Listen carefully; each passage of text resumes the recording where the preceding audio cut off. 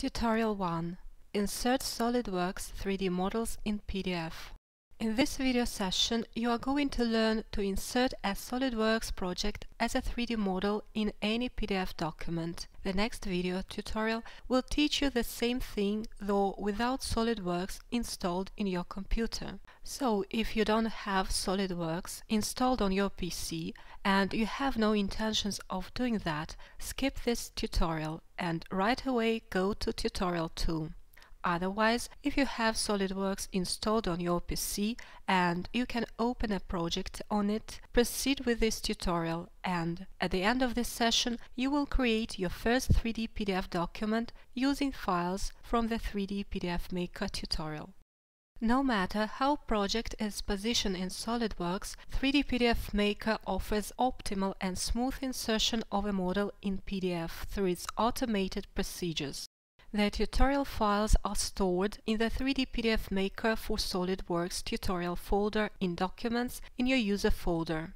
To easily find them, go to Libraries, Documents, 3D PDF Maker for SolidWorks tutorial. You can also open tutorial PDF files directly from the initial 3D PDF Maker dialog in the Examples pane.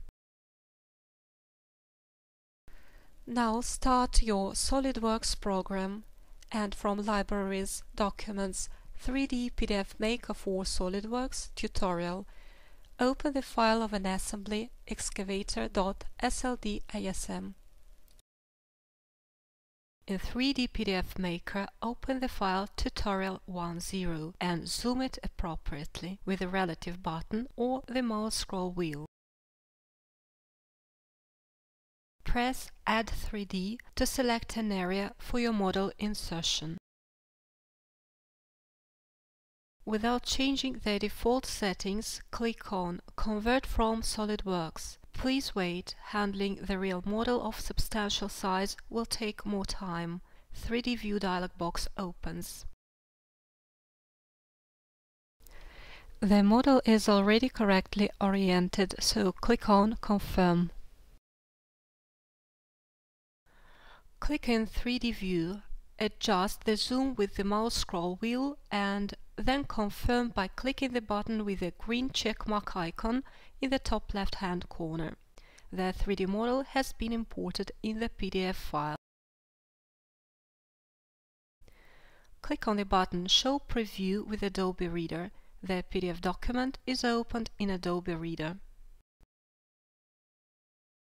Holding down the left mouse button, move the mouse horizontally to rotate the model. You have created your first 3D PDF file with the model coming from the SolidWorks software.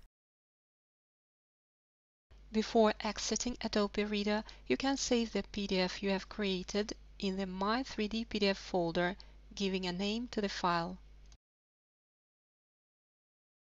Next video will guide you how to import SolidWorks projects having no SolidWorks software installed on your PC. Now quit Adobe Reader, go back to 3D PDF Maker and close the PDF file by clicking on the red cross in the top right-hand corner without saving the file. SolidWorks offers a lot of sample projects that you may use in your training. You can insert 3D models of these projects in the PDF file tutorial10 or in any other PDF file you have. At the end of this video session, close the tutorial dialog window. You will be able to access tutorials whenever you want by clicking on the tutorial button in the menu or on the button Open Tutorial in the initial 3D PDF Maker dialog window.